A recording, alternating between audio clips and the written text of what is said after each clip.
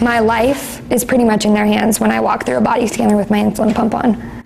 Right now, TSA investigating an incident involving this diabetic 16-year-old. It comes after 7 News started asking questions. The teen telling us she was forced to go through a full body scan, even though she wears an insulin pump. And now that pump no longer works. Only on 7 News, Amanda Kost questioning the training of TSA agents. Amanda? And we discovered a breakdown between TSA training, those policies, and then what's really happening in the field.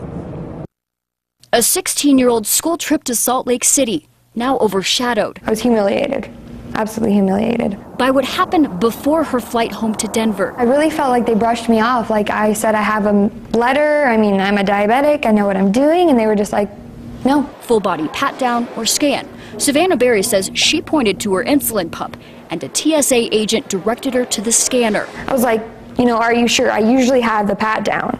I've always had the pat down. And she goes, no, it's fine, it's fine. She was ushered through the scan, but still had to go through a full body pat down. Because of fruit juice, she had to control blood sugar levels. And at that point, I was really frustrated because what I really wanted was the pat down in the first place. I can assure you she's not going to blow up a 737 with an insulin pump and 3 Capri Sun juice. From anger to concern, Sandra Berry learned her daughter's $10,000 insulin pump now broken. And my heart just sank because I know how expensive they are. I knew how upset she would be. And I knew that I had to be the one when I got to DIA to tell her. 7 News first started asking questions in 2011 when this diabetic traveler claimed TSA confiscated her insulin vials. We found TSA policy clearly states passengers have a right to fly with their insulin and a right to opt for a pat down.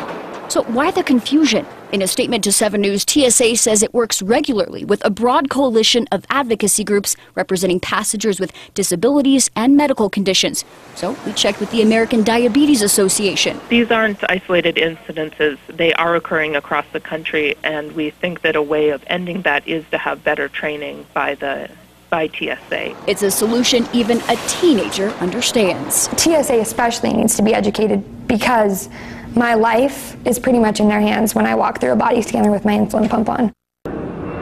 Well, after 7 News started asking questions, the TSA reached out to Savannah. Now, they've yet to connect, but she does have a new pump. It was donated by the maker, Animus. Reporting live outside DIA, Amanda Kost, 7 News.